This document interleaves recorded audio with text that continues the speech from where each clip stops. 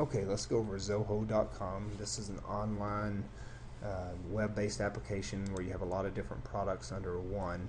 I'm going to go over just Creator. You'll notice that there's a lot of other applications here, but I'm going to go over the online database part. And I'm going to go pretty quick, so it's not an instructional how-to. This is just showing you how easy it is to use. So you'll notice here I have a lot of different applications. Let's go through and let's just create one. Let's say TLTR database. Let's create that. So this will be our example. Now the reason I started using this was because I was trying to create a database online and forms that would link to it, and I was using Access and I was getting really frustrated. So I started using this back in 2007, and they have just improved it over the last couple of years, so it gets better and better each year. So let's go through here. Let's call this a TLTR form. So I'll know which one's a form, which one's not. And let's say we want to create a form. You'll notice over here pops up. You just click on it if you need to make any changes. Let's say that that's the last name. Maybe we're doing a survey or a sign up for TLTR or something.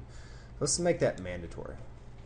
So you see a little red asterisk pop up, so that's mandatory. And there's a lot of other things that you can go in here and set. Let's say we want the person's email. I want to find out how they like the meeting. Or let's just say that we're doing this about the video. Okay, so we want their email. We won't make that mandatory, but we want no duplicate emails. So that's a way of making sure we don't get a bunch of different comments from the same person. We just want it once, and so we can set email as no duplicate, and they would actually have to use a different email to do that. Let's say drop down.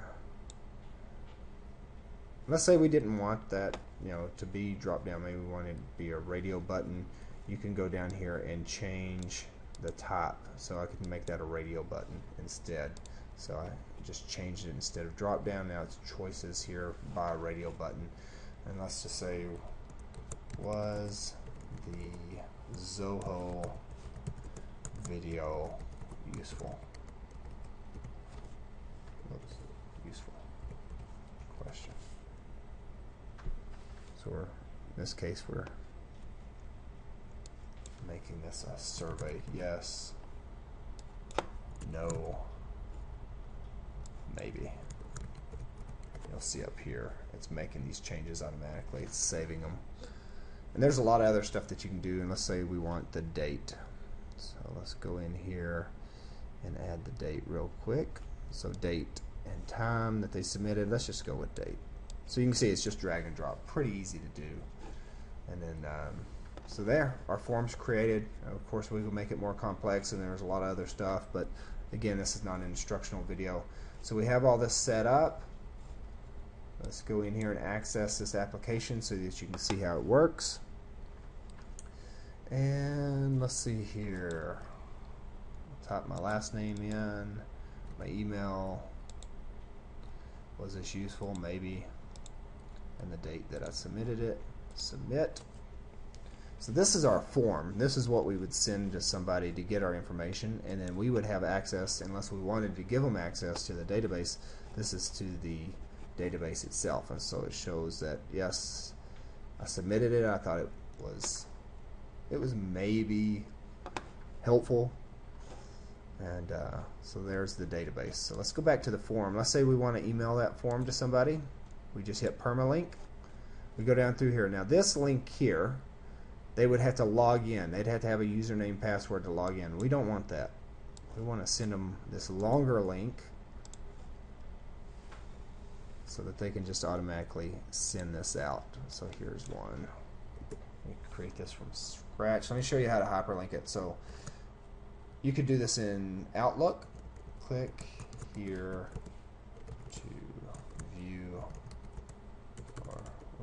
view form. So I could hyperlink this here. And this would work the same way in Outlook, in an Outlook email. So now when I click on that, control click, it's going to open up that view, and now I could submit another name. So cart.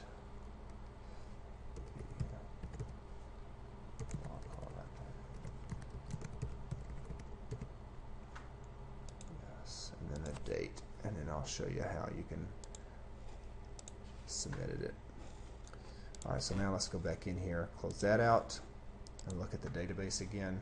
And now we see that Vincent has gone in and submitted it. So I emailed it to him, just pretend, and he was able to click on this and go into the database itself. So pretty easy to use. You can also embed this into websites. You can embed the database, you can embed the form. You'll probably only want to embed the form unless you want other people to be able to see your database.